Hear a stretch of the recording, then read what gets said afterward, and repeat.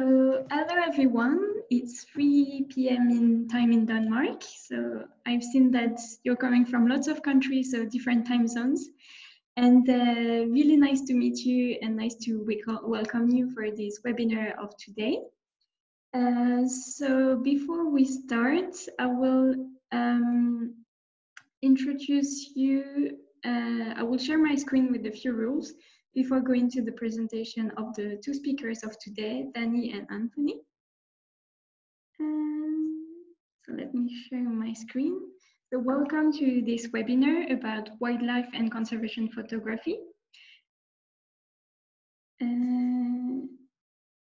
Yes, a few rules for this meeting. So we are going to ask you to keep you all muted during this webinar so we can all hear the presentation and have nice experience.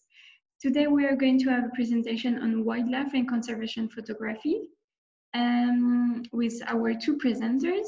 After the presentation from the two presenters, we'll have time for questions to our presenter, Danny Gibson and Anthony Ochieng. And if you have any requests during the meeting, please wave your hand and ask the question. So you can ask the question directly on the chat. We will collect them and try to come back to them after the presentation. Also, if you wish to receive a diploma of participation, write your name and email on private chat directly to me, Floriane Marier. So you can find me if you go down on chat, there is two, and you can select my name to directly write me privately to not disturb the chat with everyone.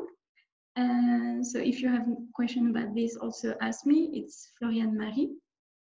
After the webinar, we will ask you to kindly answer some questions, and if you have suggestions for other topics. And we will record this webinar, and it will be uploaded on our YouTube channel and also on Wiry website. And we also welcome you for another webinar on the 5th of June about the mental and physical benefits of outdoor education. So we will have more information about that, but we'll be really happy to welcome you for this other webinar. For today's webinar, so the topic of the day will be about wildlife and conservation photography with two presenters. First, we will have the presentation of Danny Gibson, which is a photographer who concentrates on wildlife and outdoor imagery, especially local nature, both common and rare, and is also really invested and engaged in education and conservation. So it will be the second part of the webinar. So we have the first technical part about wildlife photography and second part about conservation photography. So maybe lots of you don't know what is conservation photography yet, but you will know more after. So Anthony Ochieng is the founder of Tony Wild, a platform for promoting conservation action by creating awareness on wildlife conservation through photography, film, and science. So if you have any question at this point and any requests, please ask on chat and enjoy the webinar. And also we will be really pleased if you can follow us on social media, on Facebook, Young Reporter for the Environment, or on Instagram, WiryInt, and to be posted on every webinar that is going to happen and all our action on a daily basis. Thank you. So I'll stop sharing my screen and we will begin with Danny's presentation. Danny, can you hear us? I can, yes. Perfect.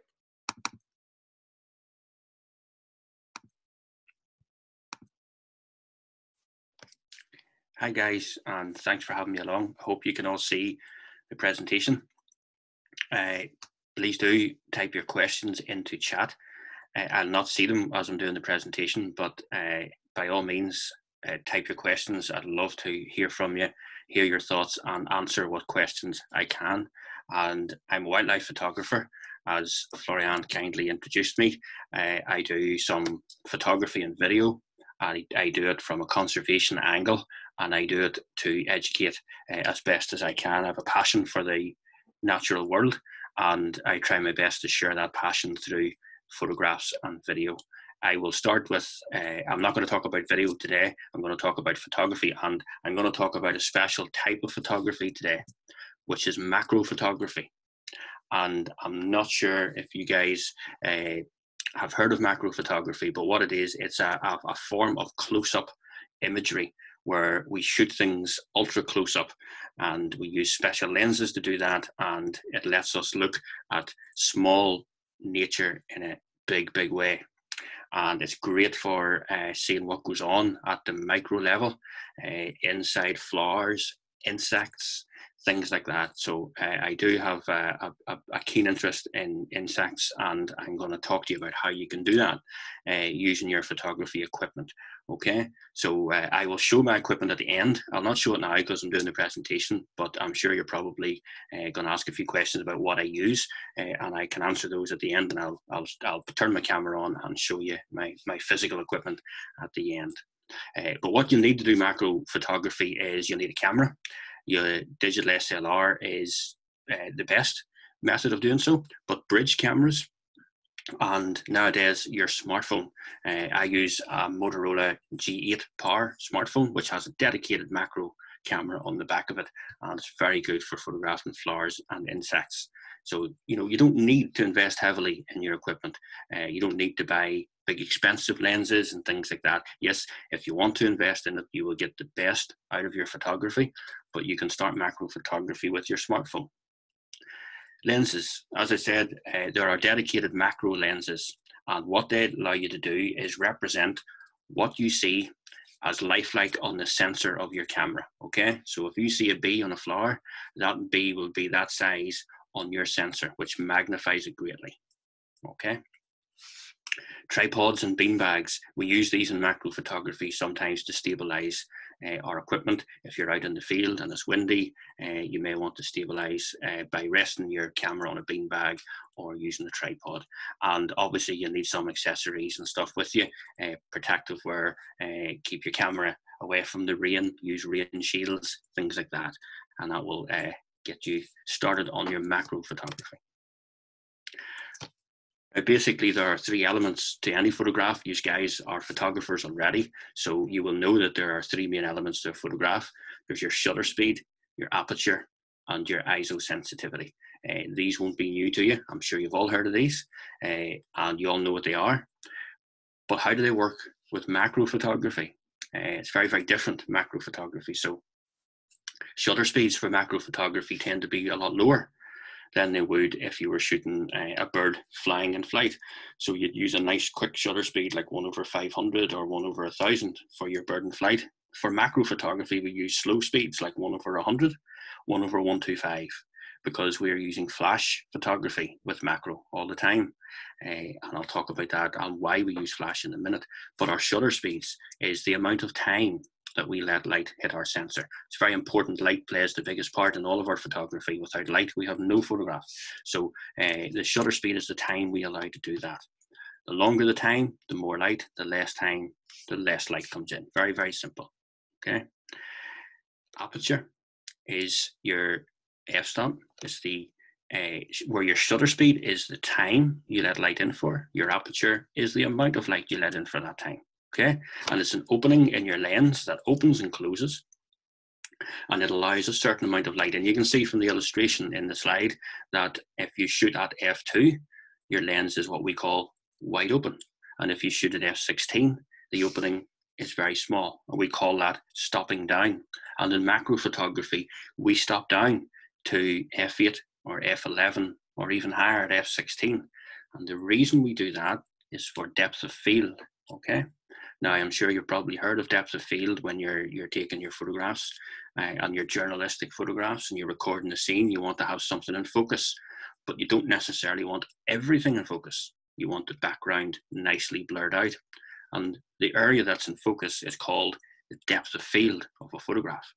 Now, that's okay when you're shooting somebody's face and you want their eye in focus, like you always do, and you've got their eye and their nose and their ear in focus. But what happens if you're shooting a bee, which is a centimeter long? You have to think about your depth of field. It's going to be a lot shallower. You're dealing with minimal length of time and length of depth of field. So you're talking about millimeters. So you have to be accurate, and you have to shoot at f16 or above or around that to get as much in focus as you can. Okay, so it's important. Depth of field in macro photography is very important. okay? Their depth of field is tiny. As I say, we shoot at f10 or higher. We want to grab as much focus as we can. So the illustration here is of a carrion beetle. This is a beetle that eats snails. It's specially adapted to eat snails because it's got a long head, and it eats its way in the snail shell, pokes its long head in, and eats the snail from the outside in, which isn't very nice for the snail, but it makes for a good photograph. And you can see there that I have the face of the beetle in focus, and its two eyes are in focus, but the antenna, which are facing me, are out of focus, and the back of the beetle is out of focus. Now, that was shot at f13, and all of what's in focus there is about 3 millimeters. Okay, so that's tiny, tiny focus. But you look at what macro does, it brings out lots of detail. It brings out lots of features that you wouldn't necessarily see on that little carrion beetle as it's walking over the grass in your garden. So depth of field is vitally important in macro photography, as is accurate focus. Remember, when you want to show, you're recording a scene and you're taking a photograph because you want to show somebody else the picture. And you may need to make sure that what your eye sees is what you record. And your eye will always be drawn to the eye of what you're looking at. So you need to get the eye in focus, whether you're shooting a wedding with the bride and groom, whether you're shooting a great white shark out in the ocean, or whether you're shooting this carrion beetle that you can see here. It is vitally important that you get the eye in focus. ISO sensitivity, okay? ISO is how sensitive your sensor is to light. So you have your shutter speed is the amount of time you let light in. The aperture is the amount of light you let in for that time. And the ISO is how sensitive your sensor is to that light. So those three things come together in what we call an exposure triangle, okay? And every camera has ISO speeds and settings, and you can set it to auto, or you can set it to whatever you want. The higher the number, the more sensitive your sensor is to light, okay? I tend to shoot at ISO 100 all the time, as much as I can do, because shooting at higher ISOs, although it's more sensitive to light and therefore lets more light in, it creates what we call digital noise in a photograph, okay? Now, I'm not going to get bogged down too much in the technicalities of digital noise. We could do a webinar on it on its own right. But basically what digital noise is, it shows up as graininess in your image, okay? So if you've ever taken a photograph and you've looked at the background and it's very grainy, it's probably been shot at a higher ISO, okay? So to keep your image nice and clean, and to keep it nice and smooth backgrounds, you want to shoot at as low an ISO as possible, okay? And that's just an explanation of what digital noise is, okay? It just happens whenever your sensor is very sensitive and the pixels of light become white because they're too sensitive, and that shows up as grains and pixelation in your image, okay? So you want to shoot as low an ISO as you can when you're dealing with macro photography, because you want to keep everything nice and clean. You don't want any clutter in the background. You don't want anything to take the focal point away from the subject that you're shooting. And your ISO will play a big part in that. Okay, so that's the technicalities of what I'm going to talk about. I'm not going to blind you with science, okay? It's not about that. It's about encouraging you to get out and have a look at the smaller things in life, okay? And here's another shot of our friend, the carrion beetle. And this, I took this shot the way I did because I wanted to show that long face that I talked about. So it has a long face where it's able to eat its way into a snail shell and pokes its whole head in and eats the snail inside. And you can see how macro photography shows that this beetle is about the size of your index fingernail, okay? So that should give you some sense of scale, and it's represented on your screen now as a big beast, lifelike. So you can see where the interest comes, and you can see what kind of detail that you can get with macro photography. I talked about using flash. Now the reason why, and I've used flash on this, and the reason why I use flash on all my macro photography, and almost all macro photographers will use flash, because we're shooting at f16 and f13 and apertures like that, and we're shooting slow shutter speeds. We need to stabilize the shot, and flash gives us that stabilization, but it also adds the extra light that's required.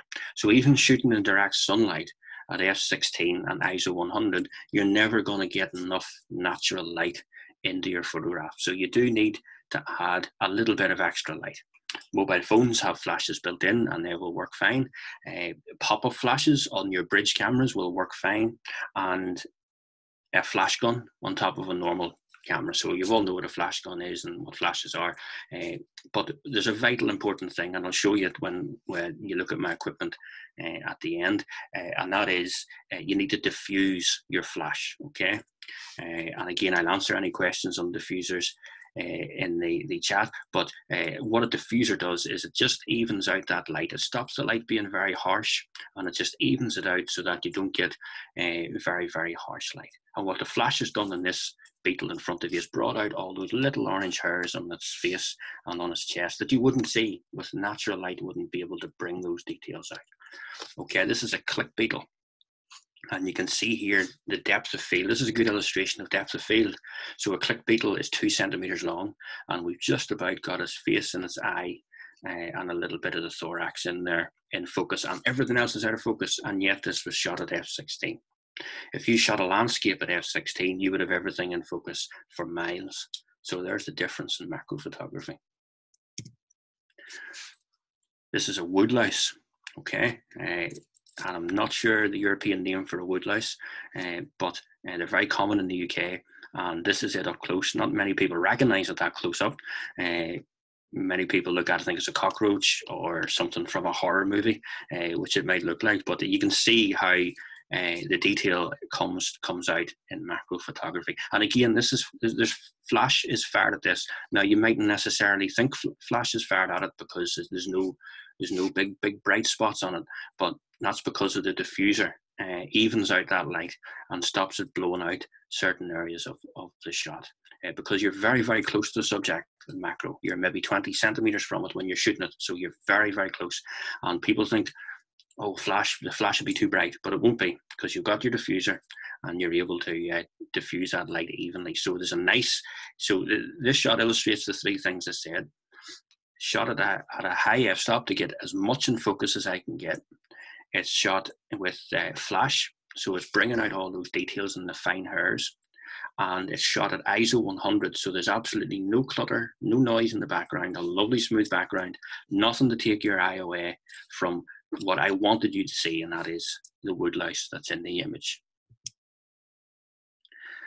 And this is my presentation coming to a close. I'm not going to talk for very long. I don't mind answering your questions and showing you some kit in a minute, but I'm going to leave you with this. This is a leafcutter bee.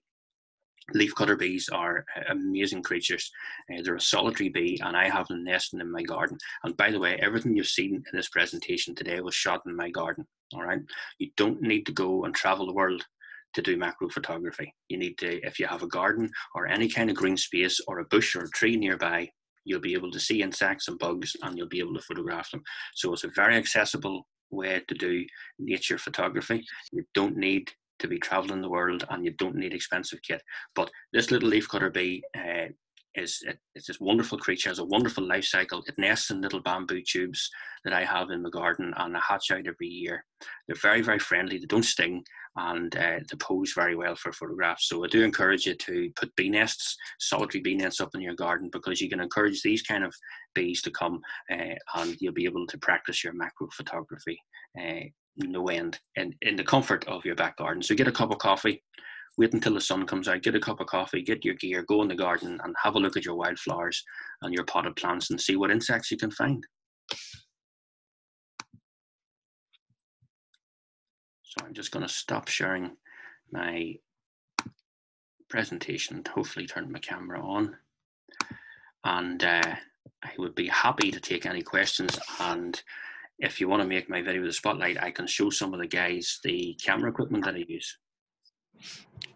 Yes, maybe we can have a short look at your equipment, and yeah. Then we'll have Anthony's presentation and then the questions. And then questions? Yeah, that's fine. Okay, no problem. So I don't know if you can make my video the spotlight or not. So this is a wee bit bigger on the screen. But that there is... For the people, if you want to make it bigger, you can click speaker view and you will have in full screen for the people attending. Okay. So this is what I shoot. I shoot an Olympus E5 digital SLR, okay? And I shoot a Sigma 105mm macro lens attached to that. And you can see here I've got a flash gun, and that little box on the top of the flash gun just comes off. It's a little plastic box made out of the same stuff your milk bottle cartons are made out of. Goes over the top of the flash, and that is my diffuser. And when I talk about diffusing flash, it just simply means that that's on the end of the flash gun, and that evens out the light that comes out, stops it being so harsh, and stops the shadows and the harsh shadows that are created. So that is what I carry about. People, when I teach macro photography on my courses in person, people look at this and go, oh, but you must have something else. You must have focus rails, and you must have a big tripod, and you must have all this. I shoot everything handheld. And sometimes I use the flash gun, sometimes I use the pop-up flash that's on the camera itself because it's just handier. And this is all I bring. And it's very, very accessible and very easy to carry about. Some people think that you need loads and loads of gear. And yes, the gear all helps, don't get me wrong. It's great to invest in gear and have it, it's brilliant. But by all means, you can get started. One other little piece of equipment that I sometimes use is this. This is a little clip-on lens, and I use it with my macro lens, and it clips on the front. These are about €50, okay? And it goes on here, and it magnifies everything your lens sees, okay? It's a Raynox lens, and you can actually put it on any lens, and it'll turn it into a macro lens. So if you can't afford the big macro lens, you can buy one of these at €50, put it on the end of your 18 to 55 kit lens, which I'm sure most of you have, and you've instantly got yourself a macro setup, okay? So it's very, very accessible, very easy to get hold of. You can buy them on Amazon. I recently just bought that one, so I know they have them. So that is my equipment. That's what I use in the field, and everything you saw in that presentation was shot using that equipment. Thank you for your time, guys. I hope that was informative.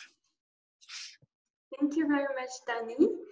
So it was really helpful, and thank you for all this advice in macro photography. So if you have technical questions, you can also ask them on chat, and we'll come back after Anthony's presentation.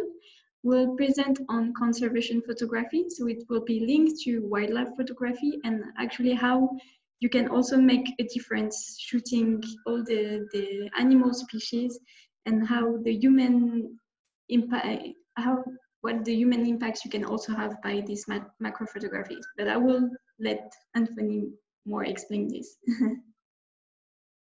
Hi everyone, hope you guys can hear me well and can also see my screen. As Crystal says, that my name is Anthony. I'm from Kenya. I focus mostly on conservation photography. So I'll just take it over where Danny has left, where I'll share more about how far you can take your pictures to actually influence conservation action. So I'll share 3 images with 3 different stories and how I got the stories there. So this is an image of a bird that I took in Uganda. And this is part of a project called Traveling for Birds. So my main aim was actually, how do I make people understand that wildlife actually starts from your doorstep?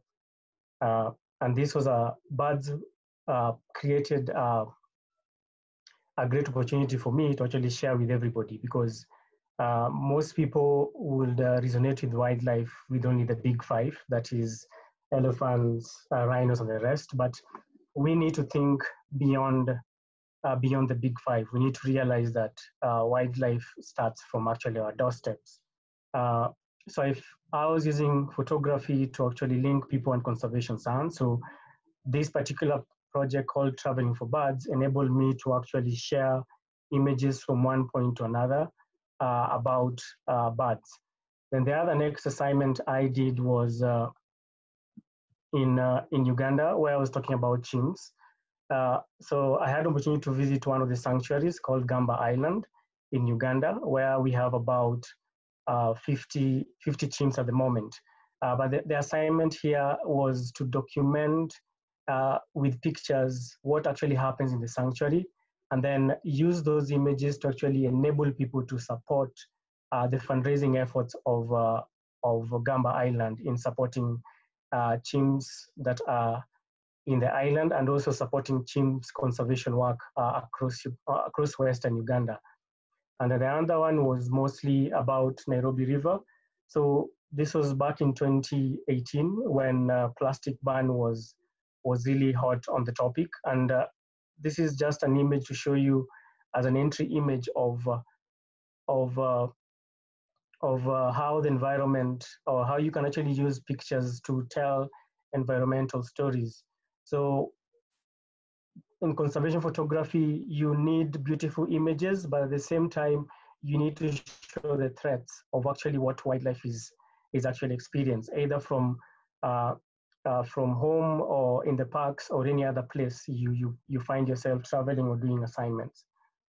So what's conservation photography? So conservation photography is one that has three components. It has the photographic process first, then it has parameters of photojournalism. So you have to be able to tell stories using your images, or your images have to be able to communicate a given feel to the public or to the audience you're actually targeting. And last but not least, your images need to actually be used to advocate for conservation outcomes. So those are the three parameters for conservation photography. So it's actually a sub of wildlife photography, but it goes further to actually be able to share with people the importance of conservation. So if you really want to start out doing conservation photography, you've learned about the techniques, you know how to take pictures. One of the things you can actually do is start with your local environment. Don't really go far. You don't need to go far to tell the story. Talk about things that are in the local environment. So for me, I use birds because you can imagine one day waking up and there are no birds. That is something scary for all of us. But when people resonate that birds are actually important, it makes them want to care and actually continue conserving the environment from where they're actually found. So you need to have a goal and an outcome. So in every assignment I do, or any photography work I do, I make sure there's a goal and an outcome. So for example, the one for traveling for birds, the main outcome of that particular assignment was to make people understand that birds are actually important and you need to conserve them. And birds do not have territories in terms of, we cannot make for them territories. They are all over the globe, and they fly from one point to another. So we need to conserve those particular habitats that they are found for prosperity. So you need to have a goal and then have an outcome. Then after having a goal and outcome, you need to know your role as an individual photographer. Are you going to be the photographer, including the person who's actually creating awareness? So for example, in the chimps, my role was mostly to document. As much as I have a background in wildlife management, I would have helped them with management of the chimps, but I didn't go to that particular extent. I stuck to the role of taking images that can actually communicate. You need to know your limits. And I talk about limits here, you need to understand where you need to go and or where do you need to go learn about a particular species. Because before you go shooting any particular story, you need to actually do extra research and learn about this particular species before going to shoot them. So you need to know your role, your limits, and actually learn. The other part of it is audience. One key thing is that when you're taking your images, you need to know where you're going to take the image to. Are you going to use it because we know everybody takes selfies, so you know your selfies are for your stories and everything else, but when you're taking wildlife for conservation photography, you need to think about, where can I use this particular image? Who can really be the consumer of this information? And then you go to another extent and talk about the emotional appeal. For example, the image you see at the moment is from Gamba Island. These are chimps being fed after their normal rounds in the forest. So they come back for shelter at the center of the island. And every single evening as they come in looking for at least some food to just keep them going. And that image has different emotions from different quarters of people. But when you attach it to a story, you enable it to actually have a positive impact on people, because we do not want chimps to be in cages. We want them to be there freely. But these chimps are there because of wildlife trafficking. They're there because of of either human-wildlife conflicts in particular areas of Western Uganda or DRC Congo. But then they're just here to be taken care of because they can't be taken back to nature to actually survive. So Gamba Island right now is in a state where it needs support because the water levels in the island is actually going up. And these are the kind of images you'll find me sharing out to request people to support Gamba Island, to go to feed the chimps, the 50 chimps in the island. In addition, with the COVID-19 pandemic going around, and knowing that 98% of, we share 98% of our DNA with chimps, we can easily transfer this particular disease to them. So this is actually very, very critical to actually be able to use images to ask people to either support and actually make people be aware. So you need to have an emotional appeal on all your images. Just to add on emotional appeal is this particular story of the Nairobi River.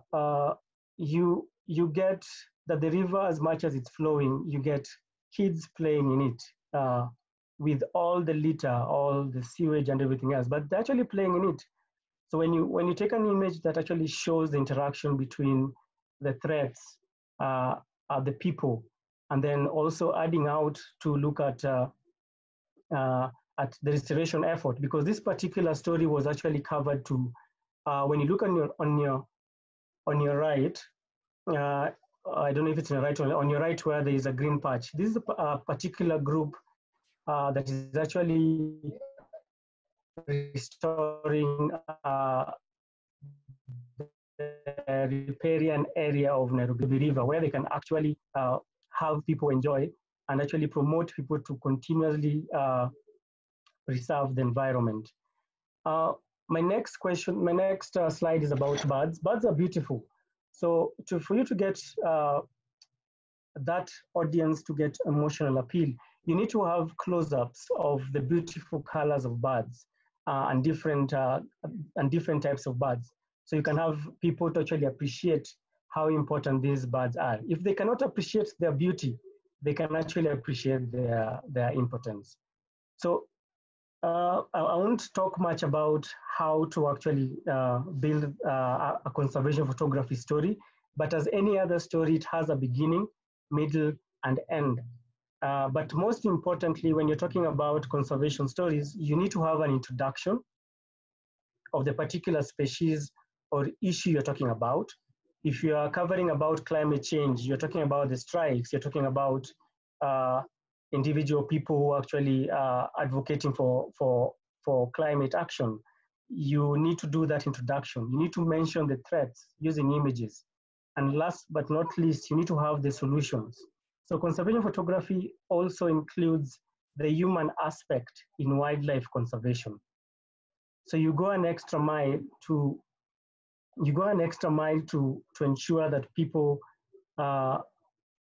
appreciate that as much as there is wildlife, we have people that actually support or are continuously working day and night to support the conservation of wildlife. Just to continue showing about how people are important is that this is a group of community people working to actually make sure that Nairobi is clean again by removing all the litter and every other dirt within that particular river or riparian area. And this is a continuing story. So it goes from one point to another. So this is just a screenshot of it, but this is a continuous story. So I'm still taking pictures of these particular stories until today. Talking about the chimps. So this is one chimp called Maisco. When we were doing medical checkups for the chimps at Gamba Island, one of the things they do is they do a physical body check. And when they do a physical body check, they look at everything else. But we had interns at that particular time who did not know what actually Maisco had gone through. So Maisco is a chimp. Maisco had no balls, like his balls were removed where he was as a pet. So that was something so unique, and everybody within the room was actually going to actually check where actually the balls of Maisco. So that's when I actually took the image of 3 people trying to figure out where Maisco's balls are, but that's just an interesting story to see how you can combine images and text to actually tell the story. And realize that it's not just about people's hands on the chimps, but it's a broader picture. But if you use a series of more than 10 images, you can easily be able to tell the story. So one important thing, like any other story for photography, you need to have a storyboard. You need to sit down, figure out your story, and then make a short list of all the images you want to take. Once you have all the images together, all the list of images you have, you then be patient. You have to be patient. You have to do a lot of research before you go shooting. And once you've shot the images, you publish them. And the most available publishing site we have in the world today is social media. If you can use social media as a tool to actually be able to create more awareness about conservation, it propels emotions. It makes people aware. It makes people take action. It makes people take a step extra to actually do conservation action. Again, you can see now the kids from that particular Nairobi River story, they're now enjoying a rehabilitated section of Nairobi River that was actually being cleaned. So you see two types of comparison in one particular image. On the left, it's the river that is actually way filthy, but on the right, there are kids who are actually enjoying themselves next to the rehabilitated area, because this area wasn't looking like this before. So that's all I can say about conservation photography and how you can get involved. I've tried to use my own stories that I've been doing for the last 3 years. So I hope you guys have enjoyed it, and looking forward to answering your questions. Thank you. Thank you very much, Anthony, and really, really nice picture. I think everyone agree with that, and it's really inspiring, and all that you took, and also the story behind it's what you pointed out. It's really about sharing a story and about making people aware of things. Maybe you can stop sharing, because we will go to some question on Mentimeter, so you can ask a question, and we'll take also the question on chat. So I'll share my screen. 2 seconds. Can you see? Yeah, it's loading. So we will take the question that has been asked on chat, but if you have more, you can also go on www.menti.com and use this code 4386 with your laptops or with your phones. And if you have a question, you can directly ask on this app. And we'll have other questions about the presentation and some interaction. So sorry, and just a reminder to click present. Yeah, here. Maybe Christina, you can go on with the question that have already been asked. Yeah, I think there were some technical questions for Danny about macro photography. If you have any answers to those, Danny? Yeah, I do. I've made a little note of them because I didn't want to miss anybody out. So I think Michael asked a question about ring flash, and would ring flash be good for macro as opposed to the flash gun that I use? And yes, it definitely would. Ring flash brings your flash light down close to your lens, which is where it should be. For my particular setup, it doesn't work as well because I use a short focal length, but for the longer focal length lenses that you get out there for macro photography, ring flash is perfect. Nothing wrong with ring flash. Can be a wee bit expensive, but they're very good. So to answer that, Michael, yes, ring flash is good if you can afford it. All good. Louise asked if she could is there a way to make a diffuser for the flash on your mobile phone? Very simply, yes, there is. I've done it before, but it doesn't look very nice. I mean, it doesn't look nice on your phone. It looks nice in the picture. And basically what it is, if you get a little bit of milk carton, plastic milk carton, cut it out a square, and just use a bit of sellotape and tape it over where the flash is. That'll diffuse your flash. Or Scotch tape, you know, the white sellotape you get. Stick a little bit of that over your flash as well. I've used that actually on flash guns and things before, and that works really, really well in the field. So yes, you can make a diffuser for that. I hope that helps, Louise. I didn't get the name of the person who asked about having shaky hands and what to do about that. If your hand, that's one of the other reasons the flash is very important, because flash actually takes a lot of the handshake out of photography when you're using it, because it creates the freezing of motion when you do that. So if you use flash and a shutter speed of around a shutter speed to the same speed as your focal length. So I shoot at 105 mil, okay? And if you notice that my shutter speed in the presentation was 125, 1/125. So if you shoot a shutter speed that looks like it's equal to your focal length, so if you're shooting a 200 mil lens, put your shutter speed to 1/200, and that takes away the handshake. And then once you add flash, it gets even more stabilized. The other thing is, some cameras and lenses have image stabilization built in. Feel free to use those in your photo, and they will eliminate the handshake. Two people asked about the lens attachment I showed at the end. That is this guy, okay? Now, I don't know if you'll get from my accent what it's called. It's called a Renox 250, but I'm going to type it in the chat to everybody, and then you can copy and paste that out if you wish, and then that way you'll know what it is. So I'm just going to type it in now to everybody. It's a Renox DCR 250 macro attachment, okay?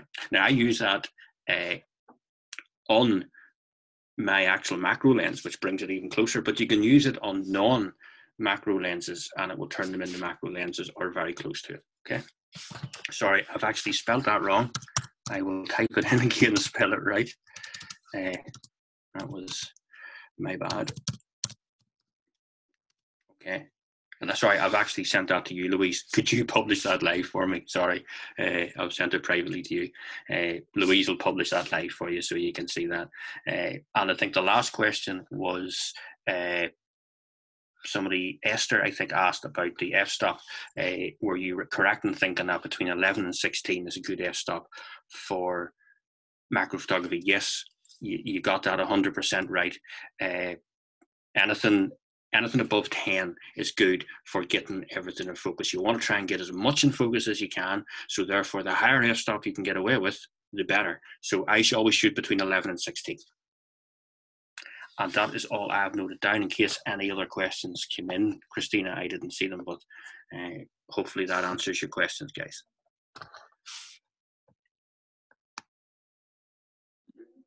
Yes, and I think there was also a very technical question, and also for Anthony, someone was asking what lens do you usually use for your photographs, also Anthony.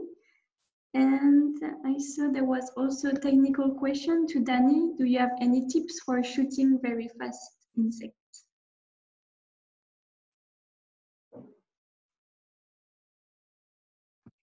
Sorry, was that for me, that one, Florian?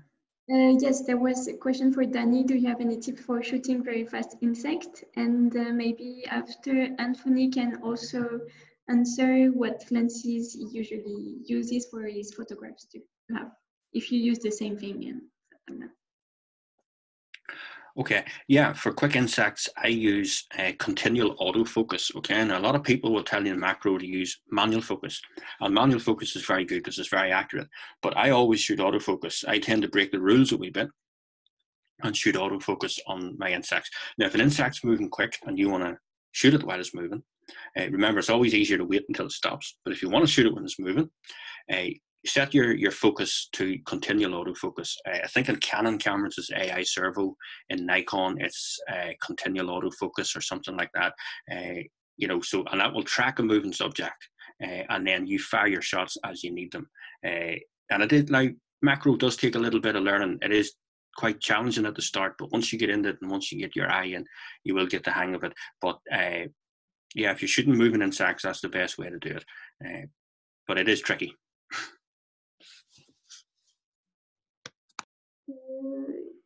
Yes, Anthony, if you are here, do you have special also equipment and advice on equipment that you are using? So for me, the equipments, I use a range of lenses. I have a wide lens for about 15 to 16. I have, because I do most in between portraiture, and apart from portraitures of people, I also do long ranges of birds. So I have a 150 to 600 mm. I have a 400 mm fixed of Canon, and then I have a 50 mm. I have an 85 mm. I have a 70 to 200 mm. So I have a range of lenses that I use, but then it depends with what assignment I'm actually going for. So I choose the lenses depending on the assignment I'm actually going to. There was also an interesting question on chat. If we only have smartphones or mobile devices, how can we use those and what settings can we use for macro photography? Okay. I know that I shoot the Motorola G8 Power. Okay. Now I don't know if you can see from there, but you see there's 4 lenses on that. So there's actually 4 different cameras, and one of those is a dedicated macro. So I can manually change the settings on that the same way I can on my digital SLR and shoot the settings that we spoke about. If you don't have a macro close-up lens on your mobile phone, which most don't, you can get an adapter which folds over the top and sits over your lens. Acts a little bit like what this does for a big camera. It sits over the top and can magnify, and you can get those for you can get universal ones, or you can get them where they're designed for an iPhone or a Samsung or Motorola. And yeah, and they work really well. I teach macro photography courses, as in like workshops over a weekend, and we always run a competition throughout the weekend, and the winner gets a big print of one of their photographs framed and all for winning. And one of our attendees won the competition with the photographs she shot on her iPhone. So I was very pleased with that, because it proved that you don't need to have all the kit. What you need is your eye to see the photograph you want to see and the ability to replicate that. And she used one of those little clip-on lenses. They're about €20. They're not expensive, and they clipped on over, and she photographed a bumblebee on a dandelion flower, and it was absolutely amazing.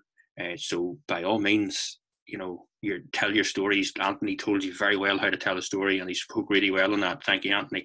And you can tell your story discreetly with a mobile phone. So by all means, do that. Do it with macro, or do it with a wide angle. Also, tiniest, you have raised a lot of questions about your work.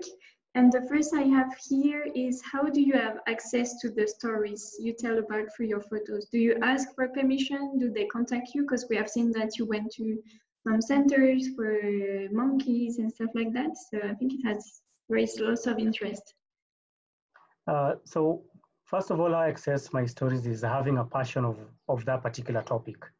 Once you have the passion of that particular topic, you can easily get access through getting the right contacts.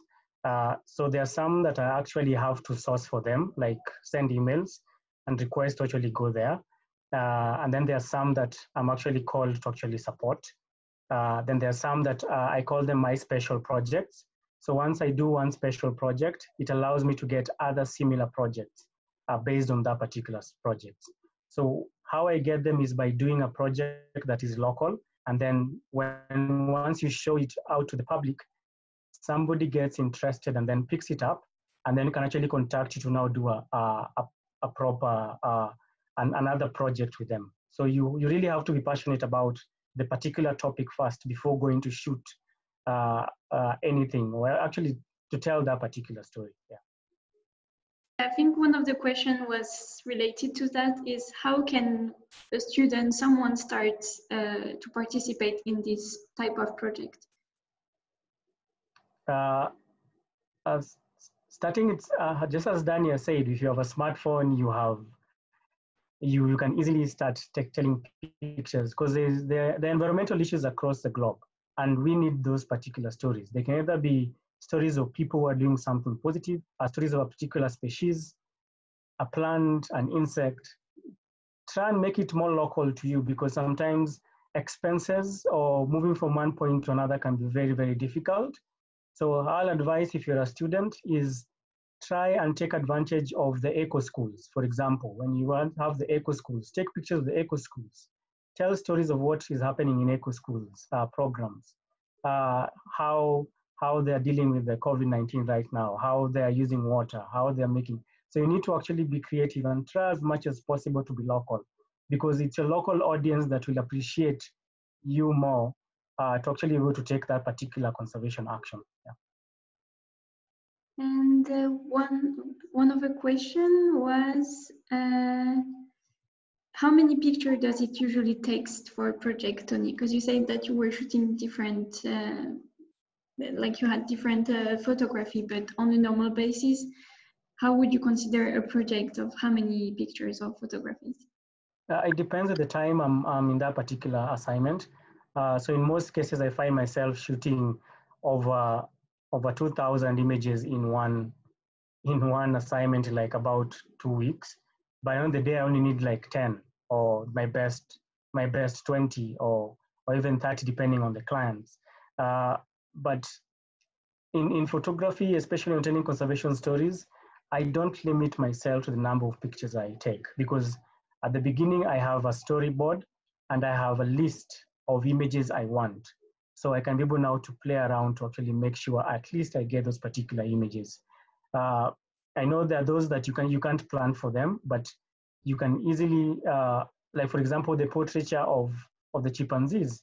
I just wrote as portraiture of chimpanzees, but you have like 50 of them. So making sure that I have all of them in a shot took me a while. Actually, make sure that I have each and every person's picture on it. So yeah, there's no limit. You can take as many pictures as you want in one particular project. I think one question that was also related and could be important is about dissemination that you talked about.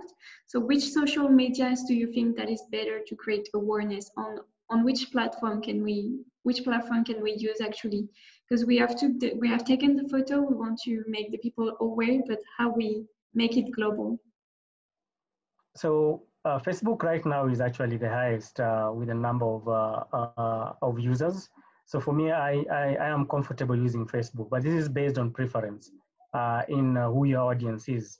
But right now I'm exploring with support from my team, I'm exploring other platforms where we have Twitter, we have Instagram, LinkedIn, where you can actually share those particular images. So these social media sites are actually free. All you need is just a Gmail account or any email account, log in, and then start telling your stories. So there is no particular social media say is good.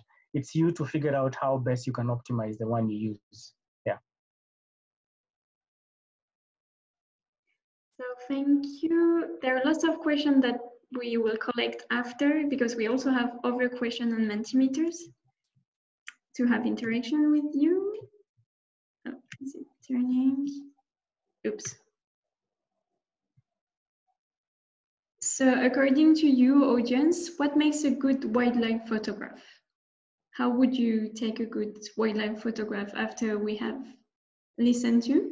And all the good advice were from Danny and Anthony. So you can still answer on Mentimeters and submit your answers. And if people didn't remind the code is, oops, on it, 4386. So you can still join. So there is the contrast of colors. A human angle is what we have seen and what is also really important and what we expect from young reporter for the environment story, which like the human part is really important and what makes the difference. Purple light, love nature is what Anthony said, you have to be passionate, and then is also, I think you're both passionate of nature. Detail of the subject matter, a photo that can tell a story. Technique and message to pass on, have a story to tell. Colors, yes, we have seen really good picture with like really amazing colors, and nature is full of color. Storyline, emotion appeal.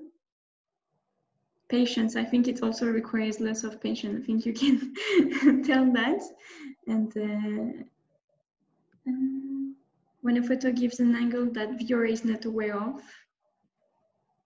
I think we all learn also from your pictures, Anthony. Investigate, you are going photograph patients in light. Yeah, lots of answers. Next question. Oops, I can't see it. What animals, insects, or plants have you taken photos of? So we know that there might be lots of young reporters for the environment students, and we received every year photographs close up about animals, insects, and maybe you have photographed your own garden or more exotic, or we talked about the big five, like everything can be taken in photos. So lots of cats, butterflies, your dogs, bees, flowers, roses, ladybirds, chameleon,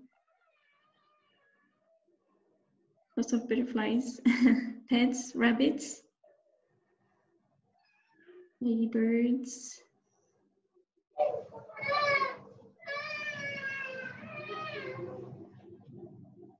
roses, spiders. Spiders can be also really interesting. Snakes, lizards, wild herb. So you can see that everything can be a subject for photography and close-up. And even in your garden, staying at home, you have time to take pictures and explore your local environmental nature.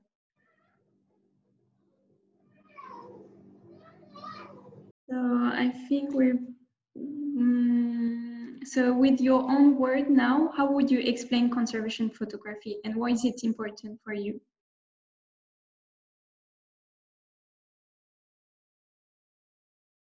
So maybe most of you didn't know about conservation photography, but I hope you are now all aware, and we learned a lot about it.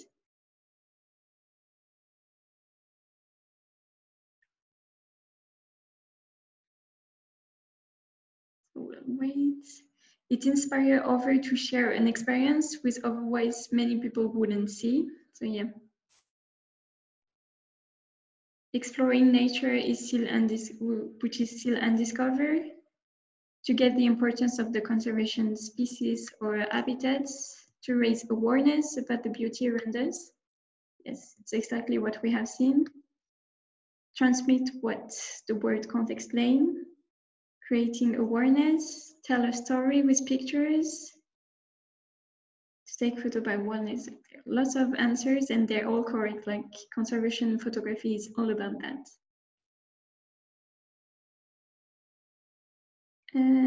So I think we'll move to the last question because we're running out of time. So if you have any feedbacks, did you like the webinar? You can still answer.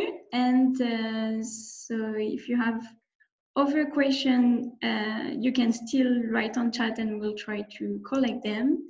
I don't know if Danny or Anthony, you have a last word to the audience, last advice, last tip, or message to take away.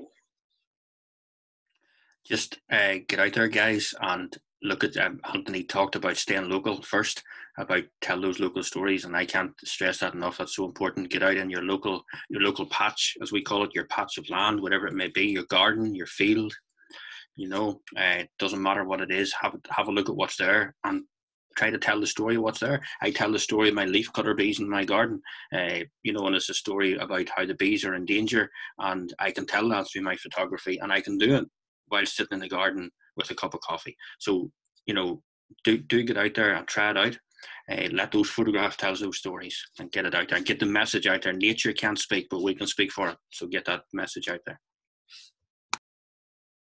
I also just want to highlight that we had a previous webinar on indoor photography, which also went into the depth of how you can use your smartphone.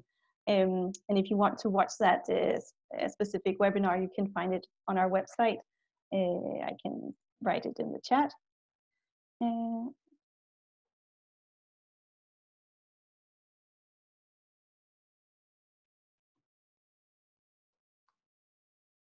Where we will also share a recording of this webinar. And I also just wanted to say thank you to the two speakers and what I found really interesting about the conservation photography is really the human angle, because sometimes as young reporters, we might go out and take a lot of pictures of animals, which is fantastic and great. But what I found also really interesting is to see, okay, how do humans impact? What positive action are they actually doing in terms of conservation, and having that human angle to it? Yes. So I think we're already done with the time. It has been really interesting, and we had lots of time for questions, even if we didn't have time to answer everything. So I would like to thank you again, the two speakers of today, Danny and Anthony, for their wonderful presentation. I hope you enjoy a lot everything. And we will also invite you to follow our Instagram and wirery.wirery/int and our Facebook if you want to keep posted about next webinars. And the next webinar will be on the 5th of June about outdoor education and the mental and physical benefits of it. So you are all invited to join us for also interesting presentation. So thank you very much. Thank you, guys. It was a pleasure. Thank you. Thank you, guys. It's a pleasure. Bye. Bye. Bye. Bye, everyone.